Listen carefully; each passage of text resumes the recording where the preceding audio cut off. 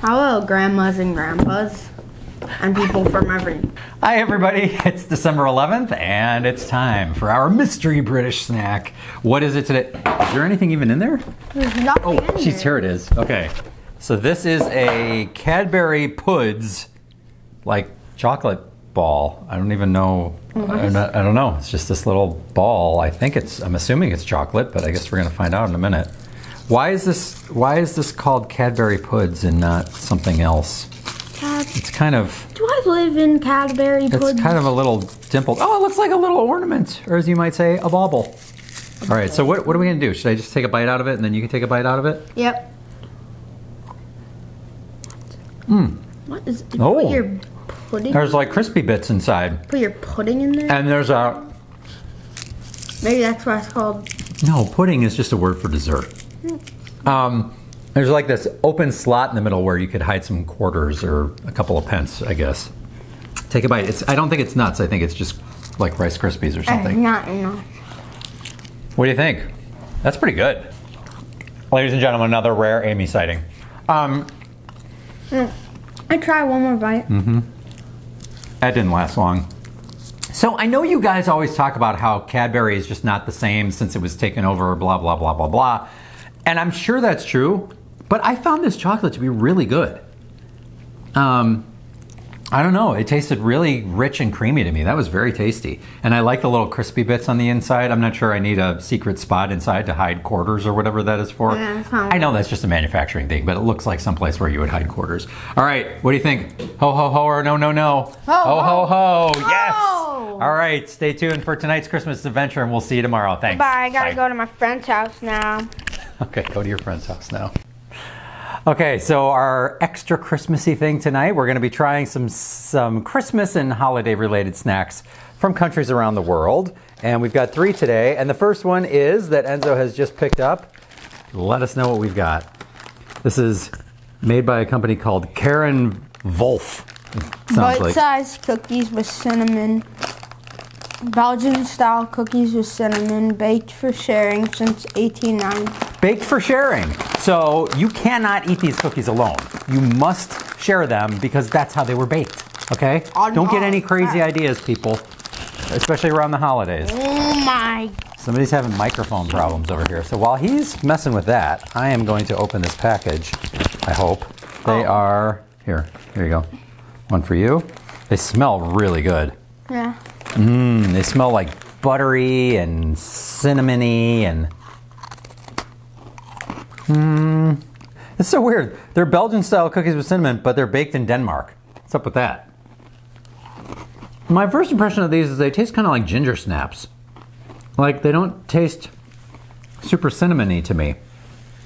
I think they taste cinnamony. They taste... I mean, I definitely taste cinnamon, but don't they taste a little bit like gingerbread cookies? Well. Yeah. And they're very crispy and a little bit crumbly. Ooh, this is a tough one for me.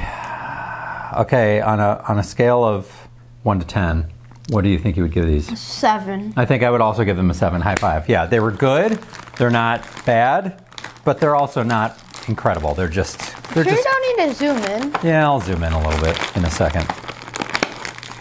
Yeah, so they're just good. So those are Karen Wolf bite-sized cookies with cinnamon, Belgian-style cookies baked for sharing in Denmark.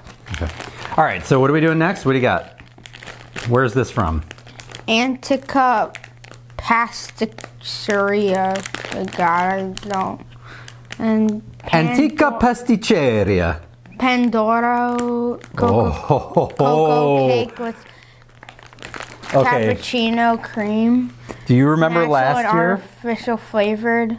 Do you remember last year we had a Pandoro cake from Italy? This is an Italian holiday treat. Here, open it over this because I'm afraid it might crumble all over the place. Do you remember last year we had a Pandoro from this same company? It was a different flavor though, and it was really good. So hopefully this will be more of the same. I don't remember. And it looks like, so it's kind of a sort of a vaguely cone-shaped thing. Let me see. What the? It's like a, like a cone shape. It's kind of tapered in and it's sort of fluted. All right, so I'm just going to break off a piece because there's some kind of, I think there's some kind of cream inside. So I want to make sure that you get that. It's cappuccino cream, so that means it's going to be coffee flavored, which of course, not my favorite. I may be the only half Italian person in the world who doesn't like coffee. That's probably not true, but I don't like coffee at all. Very, very good. Have one more bite. You certainly may. No. No. Oh, you want that piece? Well, you're not getting the whole thing. No, I know. But you want some of the cream. The cream inside, actually, the cappuccino cream is the best part. I mean, I will say, just like I remember from last year, the cake is very moist, wouldn't you say? It's moist and it's kind of, I'm trying to think of what's the right word to describe it. Not flaky, but you know how, have you ever messed around with fiberglass insulation and it kind of pulls apart, and almost like a cotton candy kind of way? For something that's basically cake, this has that sort of consistency to it. It kind of pulls apart in these kind of interesting layers. The cake itself is really tasty. What is this? And the cappuccino cream, that's just one other end of the cake. Cappuccino cream is really good. All right, so, that's yummy.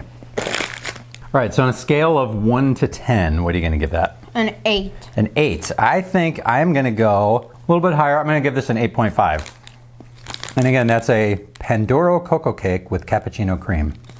Very, very tasty. All right, that means we have only one thing left, and these are from the United Kingdom. You may have heard of it.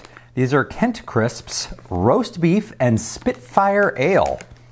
Traditional hand-cooked British potato chips. It says chips. It doesn't say crisps. What's up with that? No, it's just crisp. No, I know. They're called Kent Crisps, but down here it says traditional hand-cooked British potato chips. Do you think that's unusual? These were... How does that have to do with Christmas? I don't know. Maybe is roast beef and Spitfire Ale, is that something you guys have around the holidays? I don't know what this has to do with Christmas. How does that have to do with Christmas? Because I think that's a traditional cookie eaten around this time of year. So, all right, let's smell these. Oh. Not sure I know what that smells like. Here.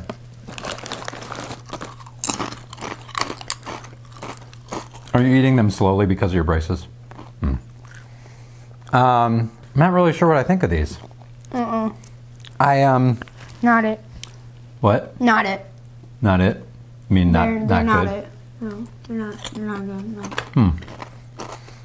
No. They don't really have any flavor. Yeah. Do they? No. They just taste like potato chips. I'm not tasting any roast beef. And admittedly, I don't know what Spitfire Ale is. You know, I will say, I do taste a slight bitterness that I think might be some kind of beer-based flavoring. So if Spitfire Ale is just if that's just beer, then I definitely taste a little bit of that. But I don't taste any roast beef, which is really disappointing because that's what I was most looking forward to. We ended off on a bad note. All right, go look through the box. All right, wait. Come back here. Let's rate this first. I already did.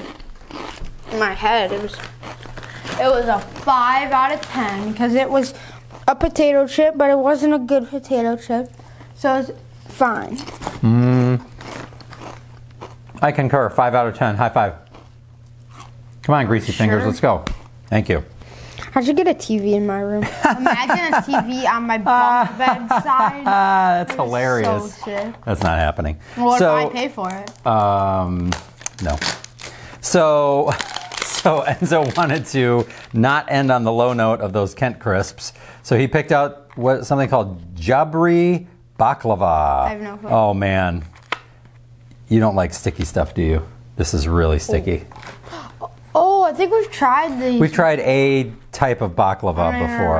All right, I'm going to take this out. Oh, it's going to be so sticky. Hopefully it's good. I hate sticky stuff. Oh, is there nuts? Yeah, there's nuts. You can't have this. Oh, no, Sorry. just get rid of them. You're just going to eat the top part without the nuts?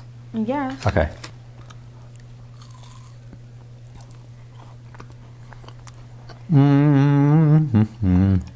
It tastes like baklava. It's exactly what you'd expect. Nothing, no surprises there.